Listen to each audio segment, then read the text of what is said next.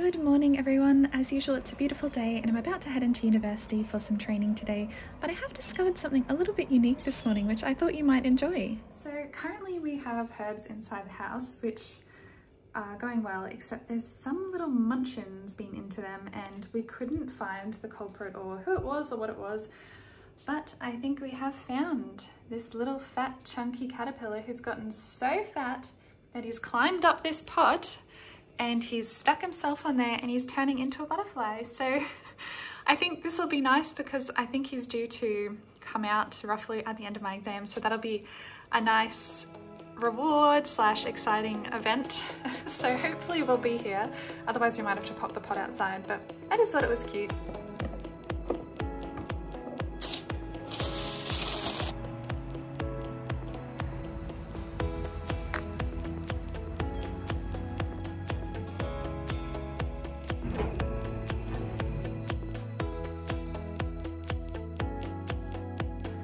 Accidentally gotten here way too early.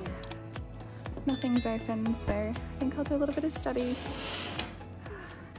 And also, just while I'm waiting, I wanted to thank everyone who's been commenting on my videos, giving me lots of encouragement. I know I'm still learning and the content has changed a little bit because we're swinging from placement to learning blocks, so thank you so much for being patient, and the feedback is always really appreciated. After a short while of study, it was time to get started. Up on the agenda today is nasogastric tube placement training. What is a nasogastric tube, you may ask? As its name would suggest, nasogastric meaning nose-stomach tube. It's a flexible plastic tube that you might have seen inserted into someone's nose that goes directly down into their stomach. It can be used for putting things into the stomach, like nutrients or medications, or for taking things out, like gastric contents drainage in the case of gastrointestinal obstruction or even toxic ingestion. As always, before we start any procedure, we're given some basic instructions on how to perform the procedure first, what tools we'll require, and some complications to watch out for. We learned about the different types of nasogastric tubes, but the one we're using today is the very commonly used Salem sump, which has two attachments. The double attachment allows for better suction tasks if required. The wider side is used for the suction itself, while the other side equalises the vacuum pressure, which reduces the chance of the tube getting stuck on the lining of your stomach when it's suctioning. Now, before we even put the tube in, there's a few things we had to do first. Firstly, there's some nasal spray that helps numb the nasal passages. We also have some lubricating gels so the tube goes in more comfortably and smoothly. And we also need to get the Salem sump ready, as well as making sure we have a special adhesive tape ready to secure the tube once it's placed in. Now, of course, everybody's body is different, so we have to measure how much tube we exactly need. You wouldn't want the tube only going halfway down the esophagus, the food pipe for example. It's just not going to do the job there. Now, to measure how much tube we actually need, we get the tube and we start measuring from the nose to the ear down to the xiphosternum, also known as the xiphoid process. It's just the fancy way of saying this part right here. This little process is actually really easy to feel on yourself. It's at the very base of your sternum where your sternum stops. Now for the fun part, let's give it a go. Definitely the right nose. A nose of preference. The only one on his face. Nostril. He's only got one nostril. He's only got one nostril. The nasal passage is surprisingly more horizontal than you might think, which is why you don't see us coming straight up from under the nose. Once you feel some resistance after putting the tube in for a while, you descend down into the throat and you often will get the patient to drink some water just to help guide the tube down into the esophagus, also known as the food pipe, and also help reduce that normal gagging reflex which patients can't control.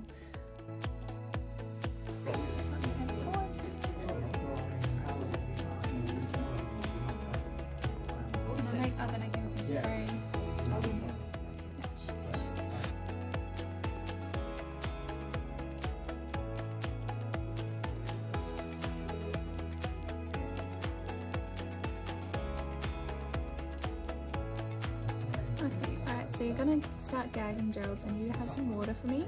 Alright, really good job, Gerald. You're doing good.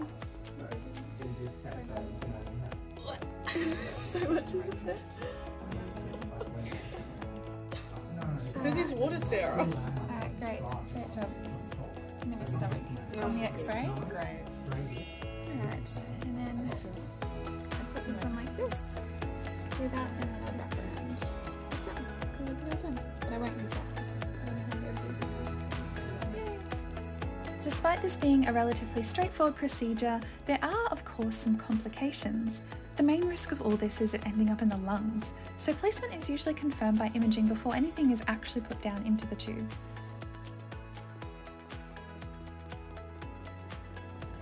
That session went so fast. It was basically, you know, put the anaesthetic in, put the lube on, in and done with your little band-aids. So we finished half an hour early, so I'm going to do some study. But before I do that, I want to talk to you about a case involving some of the complications that can arise from misplaced NG tubes. And it's crazy because it was so easy to place.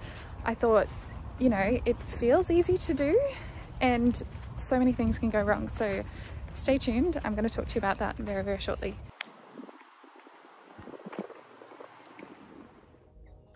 So imagine this. You're working in emergency and they wheel in a 44-year-old male after a motor vehicle accident.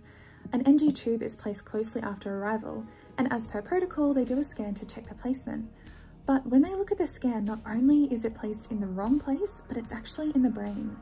This was because this patient had severe facial maxillary trauma after the accident. There are some really thin bones up there, such as the cribriform plate, and there's not really that much bone between the back of your nasal passage and your brain.